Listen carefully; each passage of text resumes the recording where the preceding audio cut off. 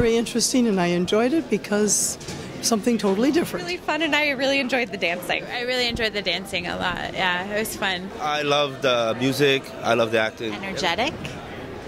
Specifically because the music was amazing, so that was my favorite part. It was wonderful. I loved particularly in the second half, all of the music and motifs surrounding the woman who had the flower with her. It was like, I told my friend, it was the kind of Duke Ellington exoticism and big band kind of wedded together that like, it makes my chest hurt. It's so beautiful. It's amazing. I thought it was very fun. I loved the music. The music was great. I thought it was very, very well done. I just think the energy's great, and just seeing all the dancing and the singing and the story, it's wonderful. And the Ellington music was fantastic. Karen Marie, she's an amazing singer, and so I loved being able to come to see her perform, and just all of Duke Ellington's music is just fabulous. So that's what the best part was for me. It was excellent. It was really good. Thought-provoking.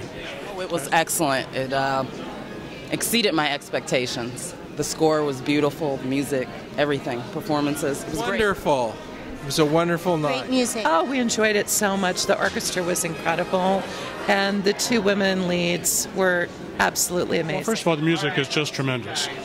And the music alone is worth coming to see the show. And then secondly, I think the characterizations and the growth of the main characters in particular, seeing that journey is, I think, a big part of the show and worthwhile. It was a once-in-a-lifetime thing. I'm so happy to be here.